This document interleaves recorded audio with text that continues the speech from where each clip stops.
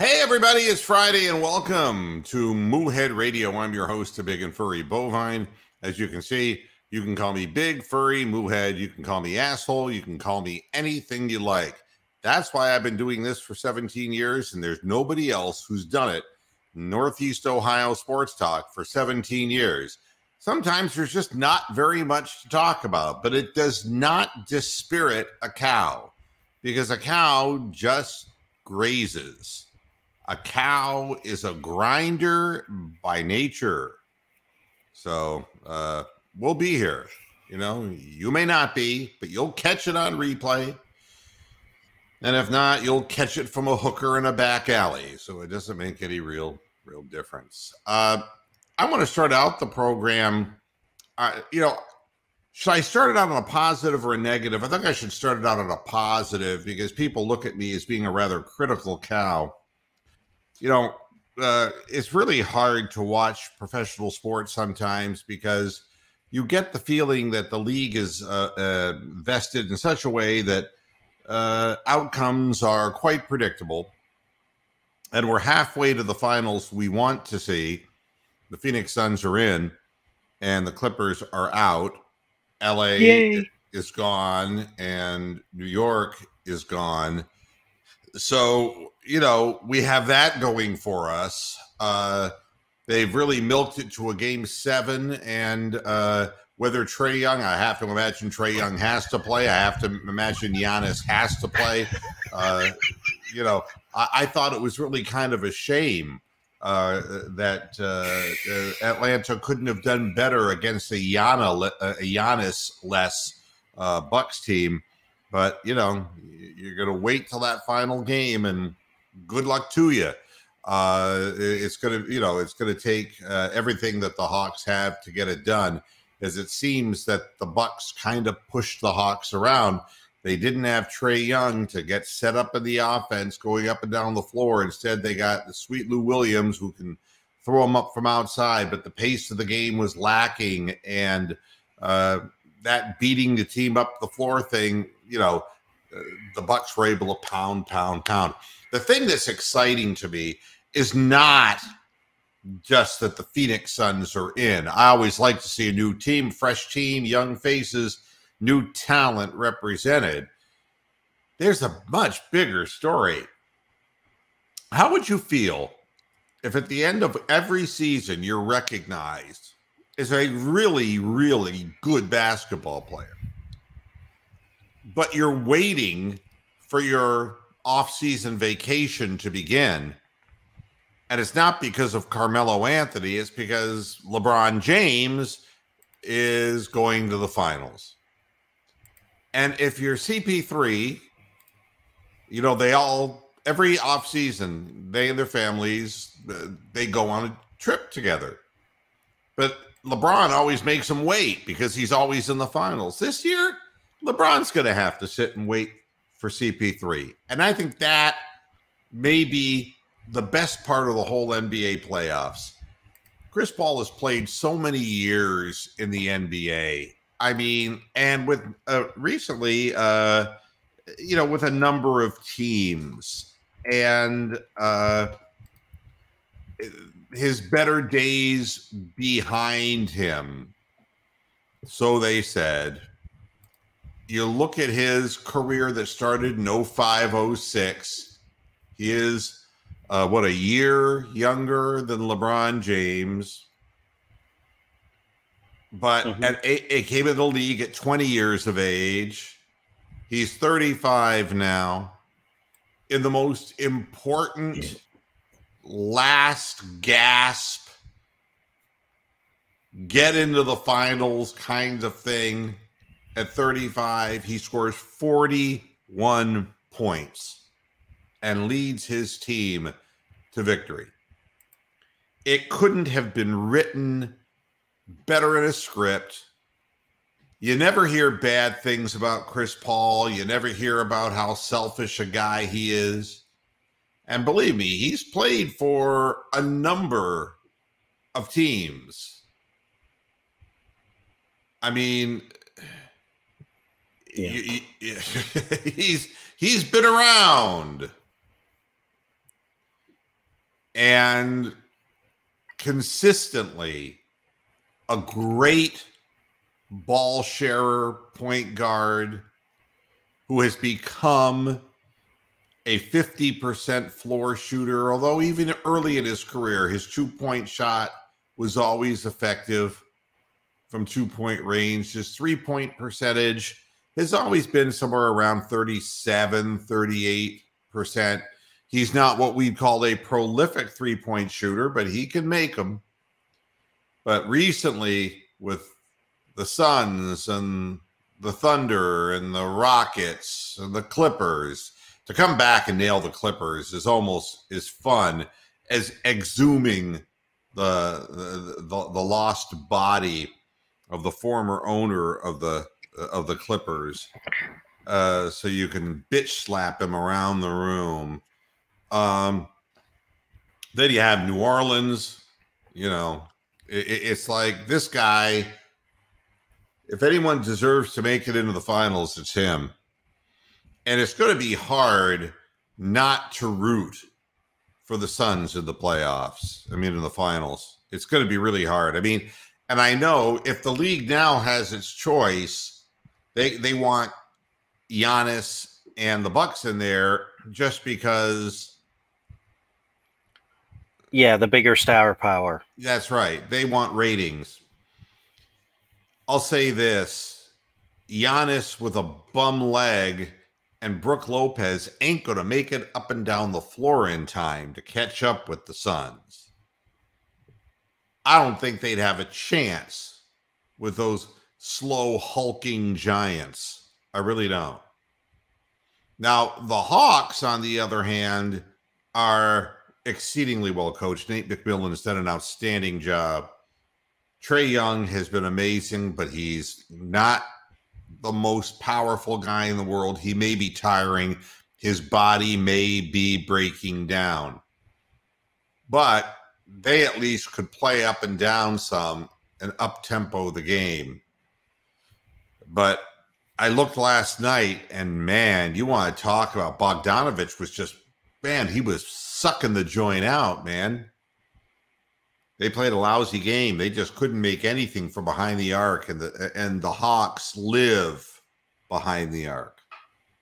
So that's that. But I just want to start off the show with something positive. Something good does sometimes happen, even in the ridiculously over-publicized world of the NBA superstars. But and you can cheer this on. I'm going to be cheering Chris Paul on, because what a great way to close out a career. And I'm not saying this is his last year. I'm just saying, God damn, he's waited 15, 16 years for this shit, you know? That's a long time. So good for him. The other thing that I want to talk about, not so positive. I think anybody who has watched this show for a long period of time knows that I have strong opinions about players who come through Cleveland sports. The guys who I praise, like LeBron James, who did the unthinkable by bringing a championship back to Cleveland, to the absolutely sublimely bad, like Johnny Manziel, or the worst ownership that you can imagine, Randy Lerner. Although the Dolans are definitely giving him a run for his money. Well,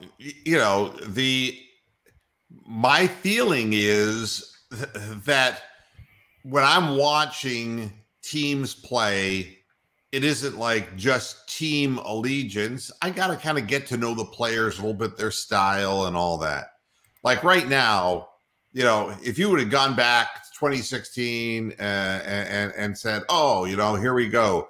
Look at Kevin Love moving his feet and guarding Steph Curry and stopping him on a critical three in the end of the game.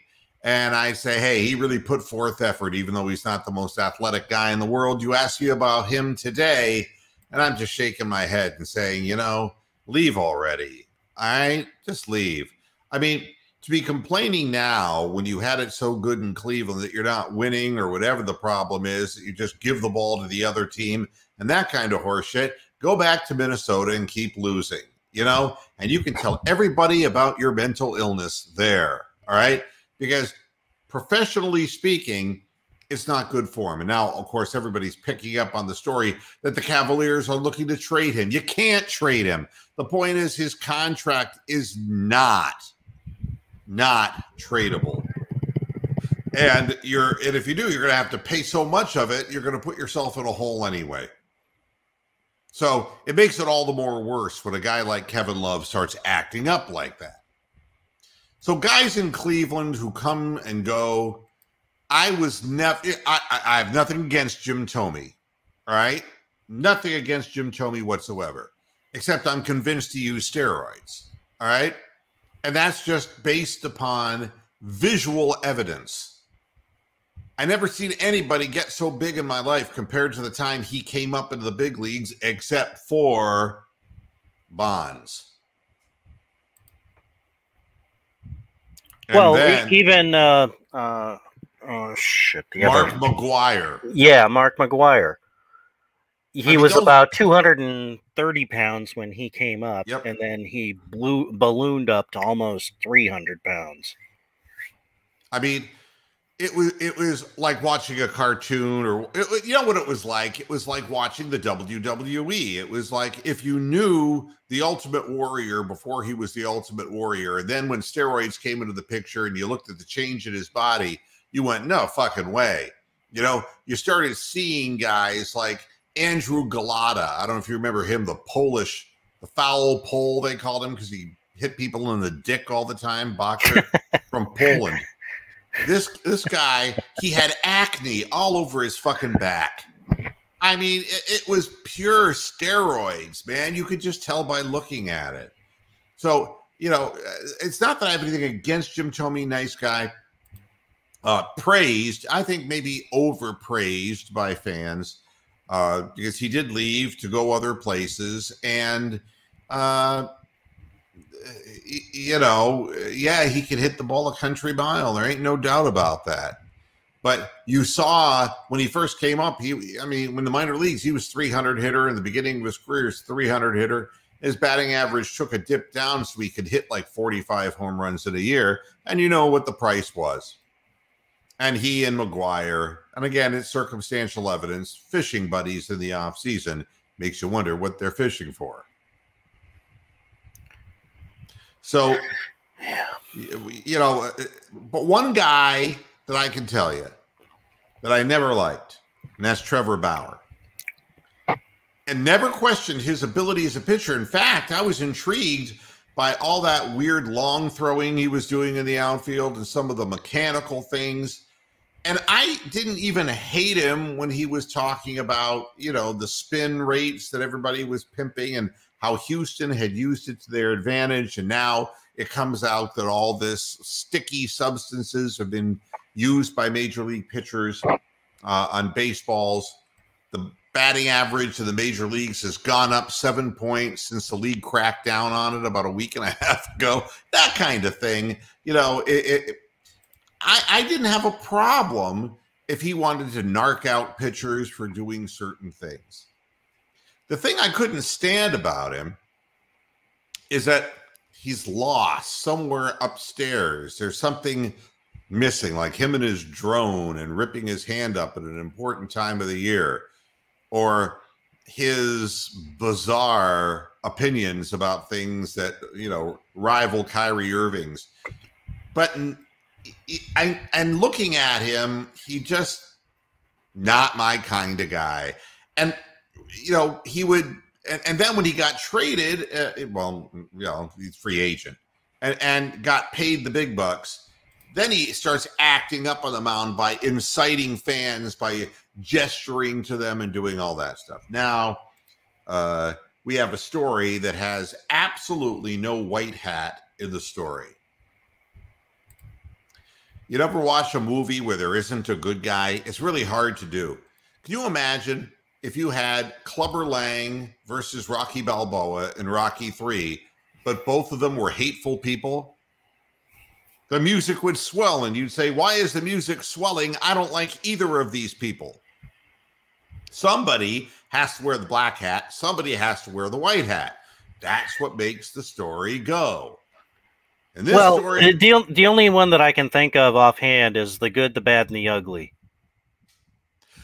Yeah, I mean, there are movies, I would say Unforgiven, the Clint Eastwood Western. I mean, there's nobody in that movie you can look upon who isn't damaged and an outright murderer, including the young guy in the movie who becomes one because he looks up to these people. But man, when you read this story about Trevor Bauer and this woman, and that Trevor Bauer is obviously into violent sex, and he found himself someone, or somebody found him, you know, the big payday going to Los Angeles, you know somebody's going to find you. And this is the thing I don't understand about Bauer. For somebody who espouses all of these opinions about all kinds of things, he's not a very smart person. I mean, the first thing you got to know when you sign that kind of a free agent contract is there going to be people coming out of the woodwork to get a piece of you. And if you're going to be on there texting with a woman and you're going to bring her over and you want to have violent sex and you use your hair to choke her until she's unconscious, you're a sick motherfucker, but not nearly as sick as the next time around when you punch her eyes black and blue and punch her in the vagina. Okay? Now, you'd be saying, Mr. Moohead, why aren't you expressing any sorrow? Hi, Big Lurker UK, how you doing? Why are you expressing no sorrow for the woman in this story? And the reason is, I'm up to here with the woman thing, okay? Women are people, men are people. There is no superior sex or gender. And I do believe there are two genders, and I don't think we have to introduce new pronouns to describe them. Cis, boom, bah, bye. I don't care about that shit.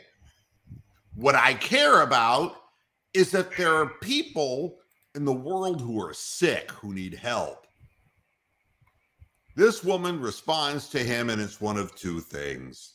She sees an easy way into his money by getting him to do this act. And then she goes ahead and she steps forward and says, this is what he did to me. But she ain't smart either, because she's texted it and said to him, I want to, you know, be together with you and you can do whatever you want. Choke me out if you want to. And he did. He did what she wanted. Sick fuckers, both of them. And so then she goes in her complaint. So the next time I went back, and I'm like, the next time? My God, it's like, you know, I don't understand it. I brought a friend over and Charles Manson had his family killed. So the next time I went over there and brought another friend, he ended up getting his family killed too. It's just wrong. What second time? But the second time, I guess, is terrible, man. He beat her senseless. And then, just when you start thinking to yourself, well, this was all a setup, Bauer opens up his big mouth and says to her via text, I would never have done that to you if it wasn't sexual.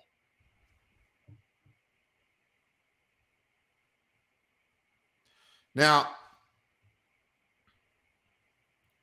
Major League Baseball's put him on administrative leave for 7 days. All right, that is not a suspension. He's still getting paid. He just can't do anything right now. They want to collect more facts. The woman, one way or another, the story's going to come out on her too. And I would not be surprised if she's just psycho. I mean, anybody who would allow themselves to be used as a punching bag that way has problems. And there are self-mutilators in the world. There are people who have these kinds of psychological problems. So we ask ourselves, who's the innocent, who's the guilty, who is the victim, and who is the perpetrator? I think we're the victim for having to hear all of that shit. I mean, no, I'm being serious, because we talk so about... am I, because it's like, you know, oh, these people. No, I mean, and people have free choice and say, hey, go ahead and beat me to a pulp, you know. But if that person has a background of psychological problems that was being treated and is off their meds or whatever, I mean, and somebody says that, and you see they got a screw loose, and you go ahead and punch them in the vagina, then you got some real anger management issues. And to relate the act of sex to punching someone out. Here's the upside. It wasn't a double anal fisting. Well, no, the first time he choked her out and butt fucked her. There's the magic word. Where's the bird? It's supposed to be, you bet your life. Seriously. When she woke up from her asphyxiation, she was being anally penetrated. Jim Lang with the dating game. Today's bachelor likes to choke out his partners and butt fuck them. Trevor Bauer, ladies and gentlemen. I don't want to see him pitch anymore. He needs help. He's not. It's not safe to have him out in society. I'm sorry. And her, same thing. Same thing. She should be immediately taken in for some kind of, like, a psychiatric unit. They're like the two characters in Life in the song "Life in the Fast Lane." Yeah, and you know something, Rick? We talked about this before when Rick used to come on the show all those years ago. We said, Trevor's going to find a way to fuck this up. Things were going just a bit too swimmingly in Cleveland, now weren't they? And his sickness was subdued. It was the same concept that we had with J.R. Smith. Remember the first year J.R. Smith was in Cleveland? And it was like J.R. couldn't be J.R. because it's like, God damn. He said, I can't get into any trouble here because there's nothing happening after 11 o'clock at night. That's what it's like in Northeast Ohio. I mean, second he got into the bright lights in Los Angeles, all this shit goes down, and you're seeing the real Trevor Bauer. And having a great year, don't matter. Can pitch, don't matter. I don't want to see him again. And I don't think baseball should even, they should send him off for help. And he should get down on his hands and knees, something that he will never do. The thing about Trevor Bauer is he never gives an inch. That's his style. That's really all I have to say, except the next story is going to make you even happier to know that Josh Gordon is filing for an NFL reinstatement. We're just counting, you need a fucking abacus to figure out this is the 6th time now. I don't care about Josh Gordon. And you don't invigorate your football career by playing with Johnny Manziel in the fan league. Make it stop. But talking about players that have made their way through Cleveland, now Trevor Bauer and, of course, Josh Gordon, part of the amazing history of Cleveland sports. If you have a player who played for a Cleveland sports team that you fucking hate, write him in the chat room. The person who's like, thank God they're gone and I don't have to see it anymore. Like Jake Bowers would be one for me. I don't want to see that anymore.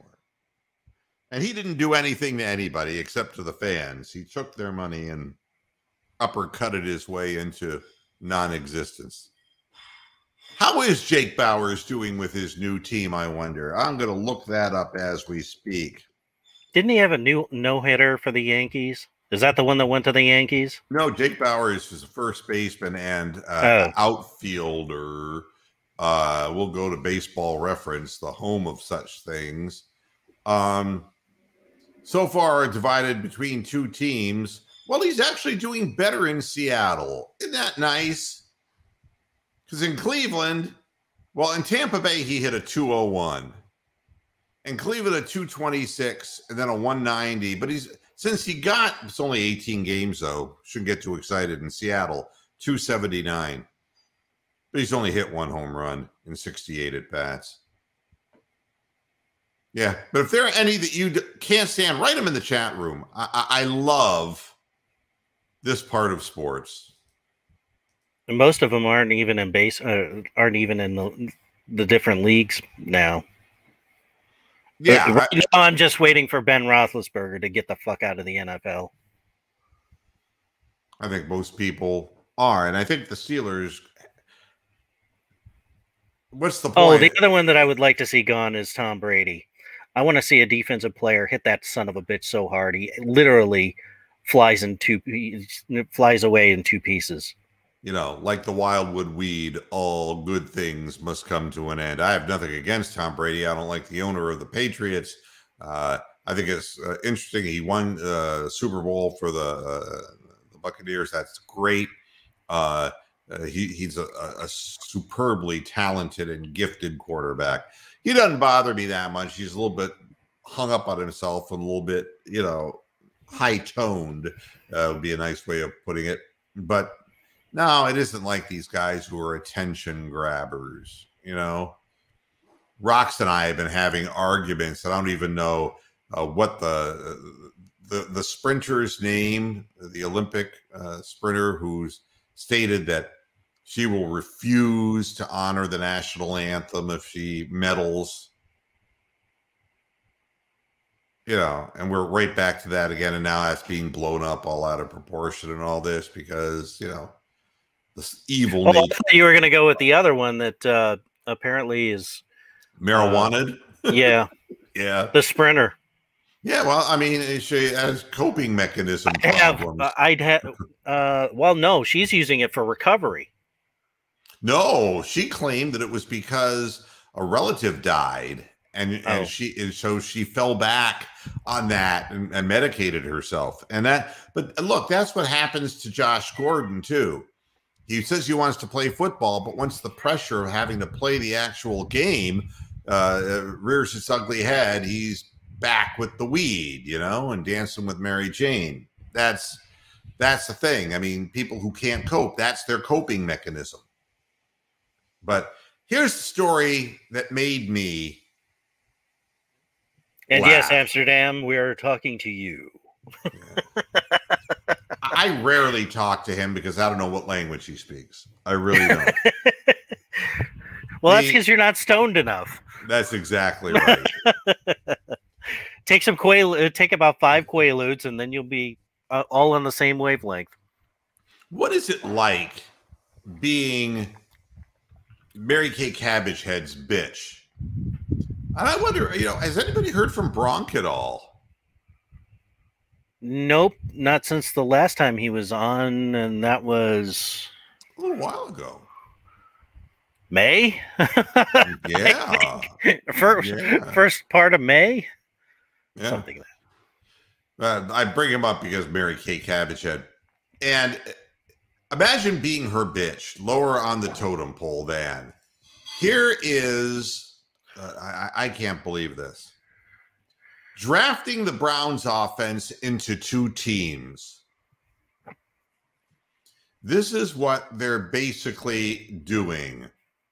And what they're asking money for on Cleveland.com. I get a real kick out of this. Here are the rules. A quarterback, 5 offensive linemen, and then however you wanted to put a legitimate 11-man offense on the field. The 12th bonus player provides flexibility and offers a chance to stick it to the other drafter. But the bonus player could only be taken starting in the 5th round, and it couldn't be a quarterback. So what they do is there's Team Mary Kay and Team Doug Lesmere. Is how Les Maurice? Les Maurice. Is that how you pronounce his name? Yeah. Why is Team Mary Kay, Mayfield, Chubb, Beckham, Peoples-Jones, Higgins, Hooper, Wills, Michael Dunn, Harris, Wyatt Teller, Chris Hubbard, and Anthony Schwartz, and Team Doug, the quarterback is Case Keenum? I can't even go on. He's got David Njoku. He's got because Harrison Bryant. I think the deal was they can only pick if they're both drafting head to head. If Mary Kay drafts Baker Mayfield, then the other one can only pick one of the other quarterbacks on the team. That's what I'm saying. So if you're Doug Lesmere, then you're like, well, I guess this is over. You just took Baker and I got Keenum. I mean, that would really make me think very little of myself and my employer's opinion of me. So I stopped reading the article after that because there was really no point to it. Oh, I do want to mention the Cleveland Indians because I told you that they were going to fall off a cliff any minute, and now they're halfway down the cliff. They're Wile E. Coyote with that "oh fuck" look on their face. They're holding the little sign that says "help." Yeah, right before they go plunging to the earth.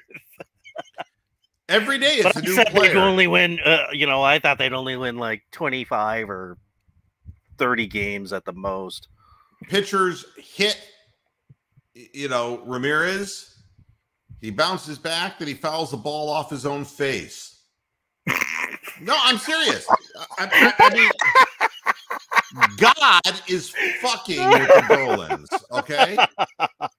And now it's like, you don't want to pay anybody? Well, then I'm going to make you one of the laughing stocks of the fucking major league. And next year we'll see whatever AAA team they decide to field or AA in place of the Indians. When we finally started getting something out of the guy we got from the Twins, who was who used to kill the Indians, and I'm blanking on his name because he now says he's got abdominal strain, and so every person who could possibly Eddie Rosario, he's gone, and for how long, who knows? But this isn't even a team anymore. I mean, starting, and of course they're going to lose every single game to the Astros. Of course they are.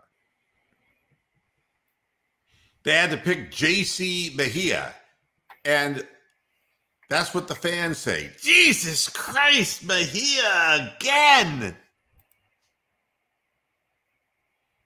He entered the fifth inning with the lead. However, on a little routine fly ball to right field, Harold Ramirez didn't react.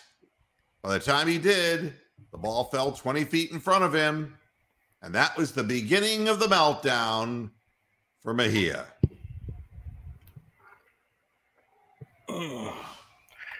Maybe they should keep some tequila in the dugout.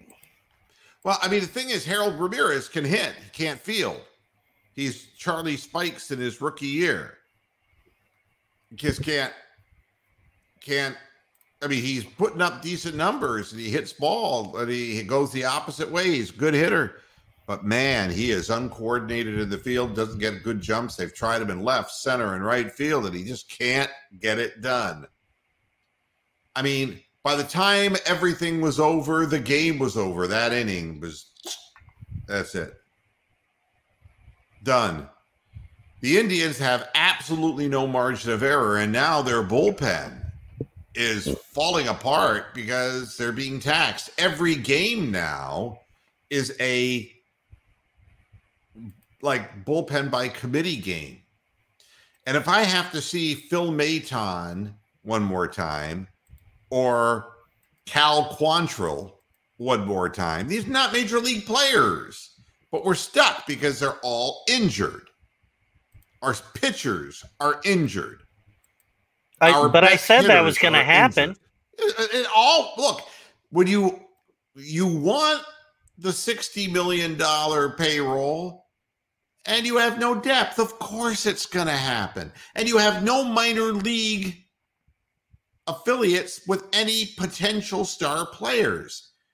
This is beginning to look like the Vernon Stouffer Indians of the 60s, ones that traded Rocky Colavito for Harvey Keene all those years ago. They got nothing, and they got nothing in reserve. They got, who are their best prospects?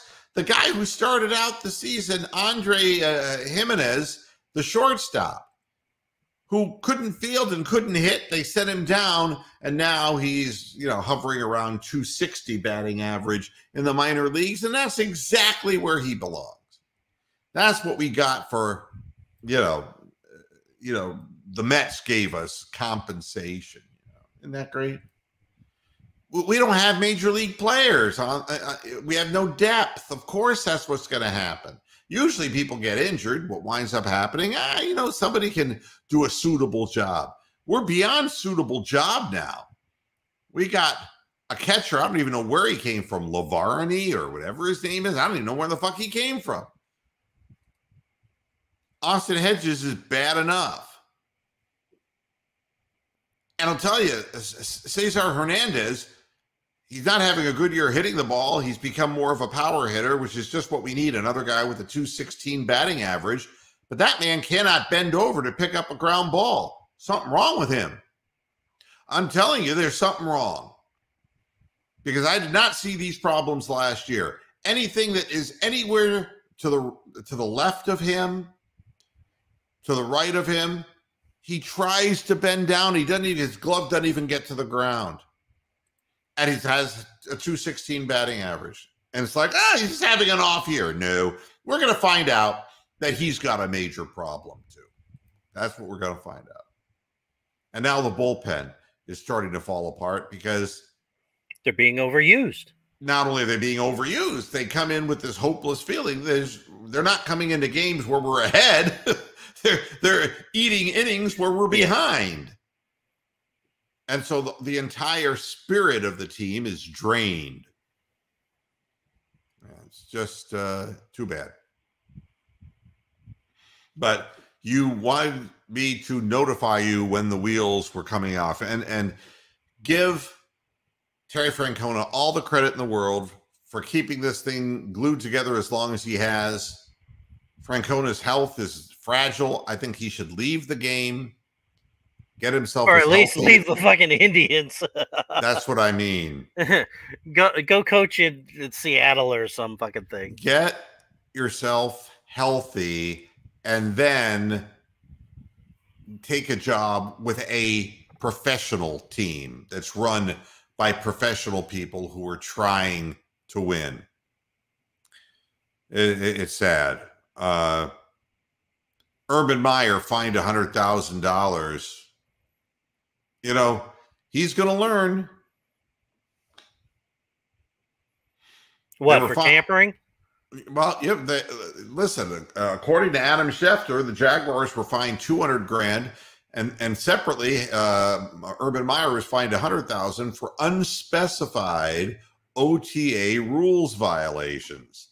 They're the heftiest fines levied against the three NFL teams facing discipline. The 49ers and Cowboys were fined $100,000, and their coaches, Kyle Shanahan and Mike McCarthy, each $50,000. We do not know the specific nature of the violations, but I will tell you this. Urban Meyer is used to an environment in which he can cheat all he wants to. I know this is not going to make me popular in Northeast Ohio, but being the University of Alabama of the North, being the team that gets first crack at all of the good athletes, they're doing something in Columbus, and it ain't kosher, but these guys get away with it. Not going to get away with it in the NFL. And you're not at the Ohio State anymore. You're the lowly Jacksonville Jaguars with their owner. Wait a minute. Con!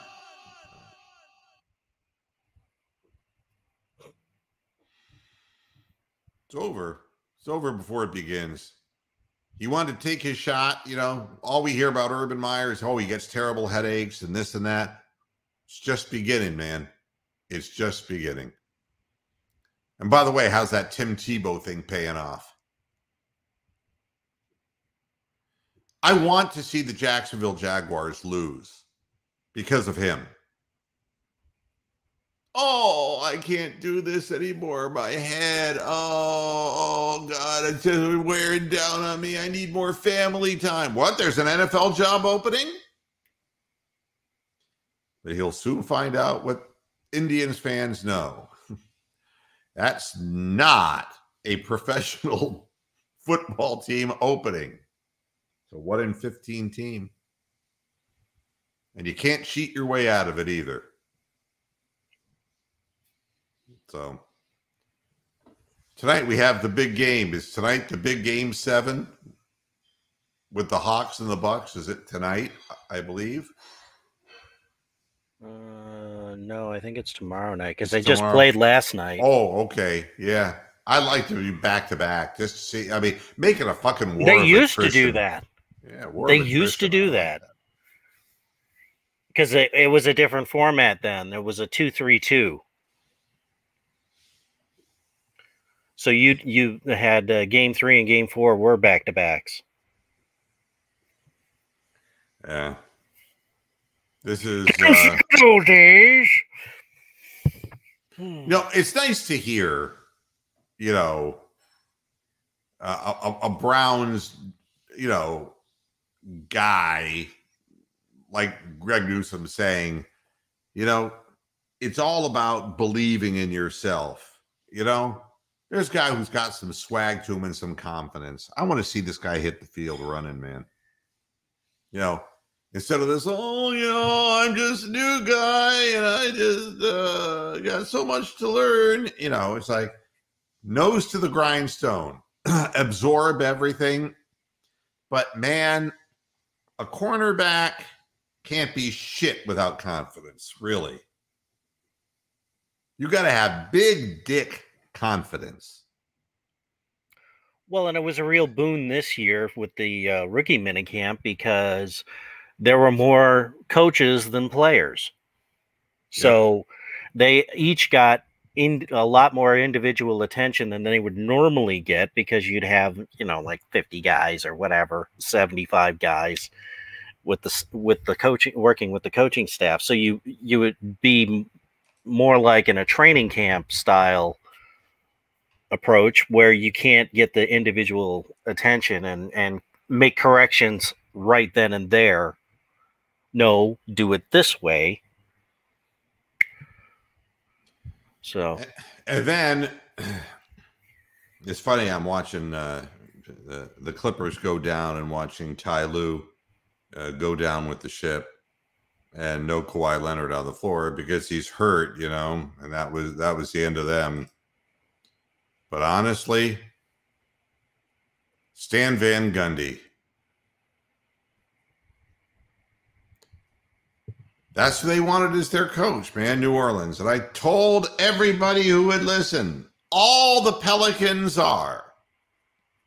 is the initial place that Zion Williamson will play. And after his 5 years are up, he'll build his stats up playing for a shithole team, and he'll get a massive offer to go west. Okay? I mean, this is as predictable could be. But the thing that's amazing is nobody ever accused Stan Van Gundy of being the smartest coach of the NBA. It's kind of like watching Budenholzer on the verge of tears, seemingly. I swear to God, if Budenholzer loses Game 7 to his old team, you're going to see crocodile tears that will not quit. But Stan Van Gundy does not think that Zion Williamson had anything to do with his exit from the organization. And he doesn't think that Zion Williamson or Brandon Ingram or any other player had anything to do with his departure.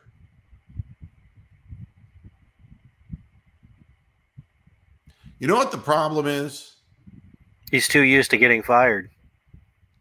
Well, I mean, you take a job, you get some money, John Beeline it into town, then beeline your way out of the town. J.B. Bickerstaff. I mean, you can't tell me that J.B. Bickerstaff doesn't have his own moving van. You can't tell me that.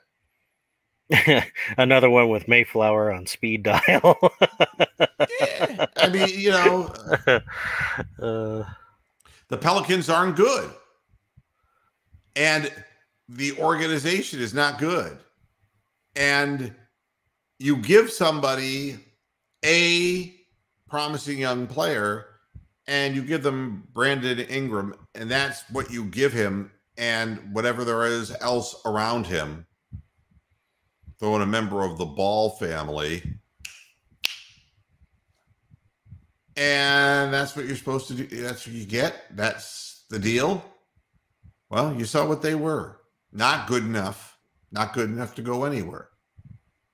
And that's what it will continue to be. There are players, guys like Pistol Pete Maravich, who are really wonderful, wonderful basketball players, but they were doomed to be the big name draw on a lousy team. You see it all the time. Kevin Love was a good example in Minnesota.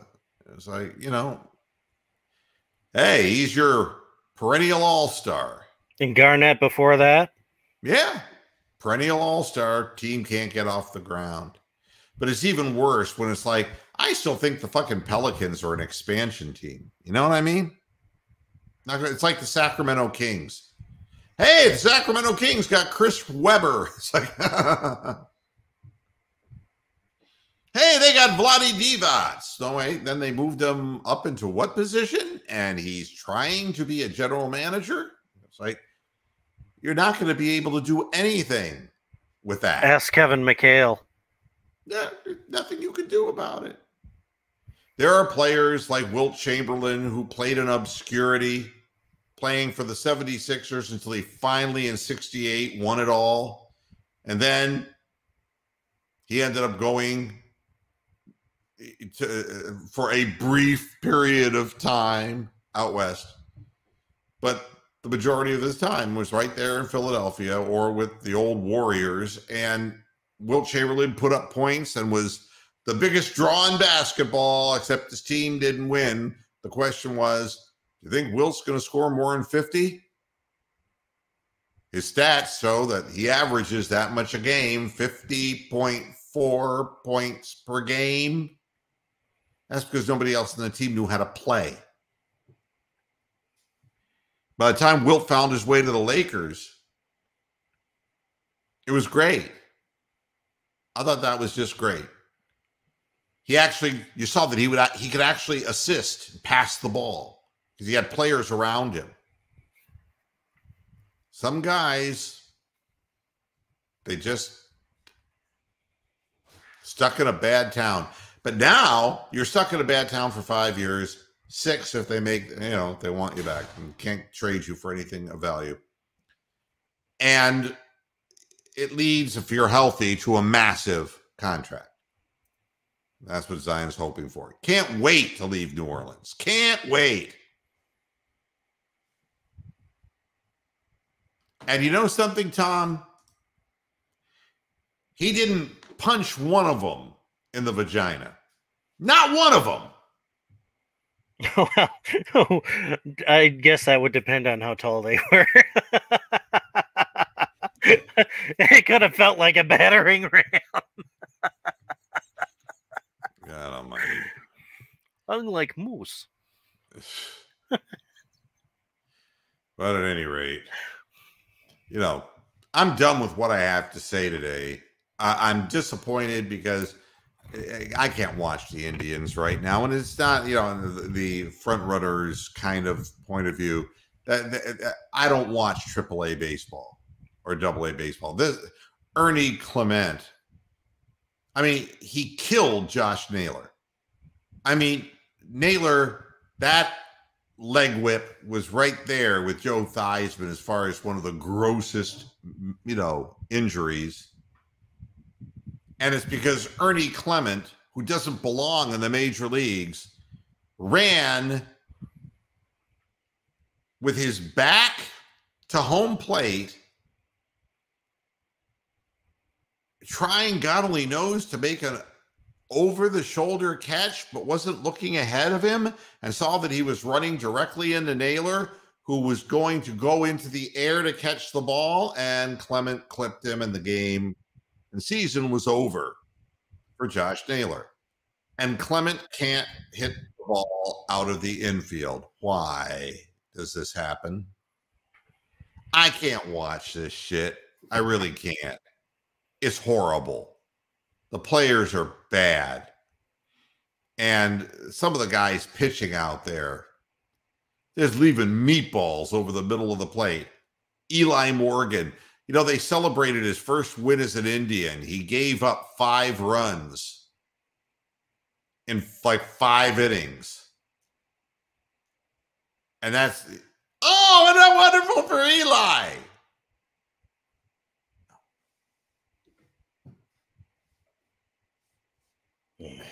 He's Josh Tomlin without the control and the location. And you know how many home runs Josh Tomlin gave up. Eli Morgan is batting practice. Scary stuff. It's hard for me to get excited about that shit. But I'm hanging in there. And we will be back again on Monday to talk more of this shit with you. And if you know what you should do in the comments after the program here, if in the comments, name some of your favorite failure Cleveland athletes, the ones that just make you say, like you felt about Johnny Manziel, like he was like so happy to say goodbye.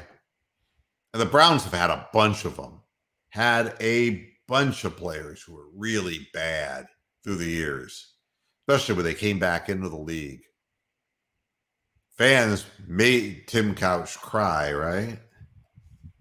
That and a concussion. My God, there were so many players on the team that were so bad. You could count on them. They're going to drop the pass. They're going to fumble. You know, they were all a bunch of Sendejos. He's a recent vintage guy that I'm just so happy to see leave. And on every team, Jetty Osmond is my current one for the Cavaliers. I cannot wait until he leaves.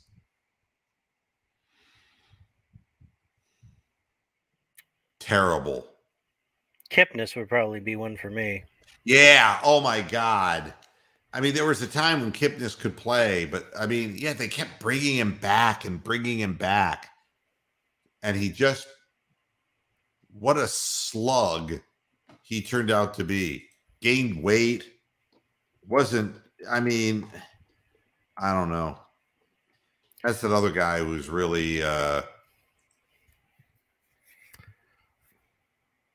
you know, I can't really, yeah, he's on the Cubs. No, he's not. Well, he was. He's with the Atlanta Braves in the minor leagues. Well, at least they were smart enough to put him where his talent is. In 2020, he played with maybe the he's Cubs. a player coach in fucking single A. He's just horrible. I mean, I just don't. You know, he's like the new whatever happened to, you know, and now he's back in the minors again, and let's see what he's doing in the minor leagues if we actually have stats on him. His 2021 stats: He's hitting a 253 at AAA with 3 home runs and 9 runs batted in. Boy, he's tearing it up. He's 34 years old, and his listed weight is 200 pounds. Listed weight, 20 pounds heavier than that. Yeah, I was sick of him too. Absolutely sick of him. All righty. Oh, so somebody saw Sam McDowell pitch. Yeah, he definitely had a big arm. Big arm. And a big appetite for beer. They said Rapid Robert, though, was faster. 98 miles an hour back in the 1940s. Can you beat that? Bob Feller. Oof. And if you ever saw the windup on Bob Feller, that ball was like coming somewhere out of the center field bleachers. That was wild shit, man. Oh, there you go. Rick May is saying, for me, it was Max Elvis, the old third baseman. I'm not even reading this. I know who Max Elvis was, you know. Let's see what he's saying. He tried to catch a foul ball near third base, tripped over the bag, and fell backwards. And the ball ends up fair, 2 feet from the base. Yep. And it's amazing. How about our quest for shortstops? You know, it's amazing. Our infield, you know, remember Frank Duffy? Do you remember Jackie Heidemann? Do you remember Tom Verizor? We had some of the worst fucking players you could imagine in the Cleveland Indians. Terrible. And it wasn't restricted to the 60s either. Do you remember when our biggest star was Toby fucking Hara? Honest to God. Those years were really hard to watch. I'm trying to think of the guy that played with Julio Franco. The guy who played, what, the shortstop? Yeah. Well, Franco was playing second base at the time? Bert Jacoby was third. I can't remember who the first baseman was either. What year would that have been? 86, 87. Wow. If I had the old Status Pro game, I can pull it out, but I blanked. Everything. All anyone remembers is the Sports Illustrated cover and the death thereafter of the entire team. Corey Snyder, right? Corey Snyder was, I think, right field. Joe Carter. Joe Carter, yeah. Paul Sorrento. I don't know Amsterdam. He was in the 90s, I believe. Yeah, but he sucked by the time he came to the Indians. Yeah, and I can't really shit on Matt Williams that much either because they traded for him late. Yeah, well, they from needed San Francisco. Well, that and was then, a loner, really, wasn't it? Yeah. Plus, he was going. That was right in the heart of his nasty divorce. Yeah, I mean, Matt Williams, though, was a tremendous third baseman. I mean, you know, by the time the Indians were in contention, we got a lot of guys, you know, El Presidente, you know, who was a great pitcher in his day, but was a crafty one by the time we got our hands on him, you know, but they were good players. I'm talking about guys here like Jackie Heidemann. What the fuck was that all about? I mean, it's like, make it stop. Richie Scheinblum.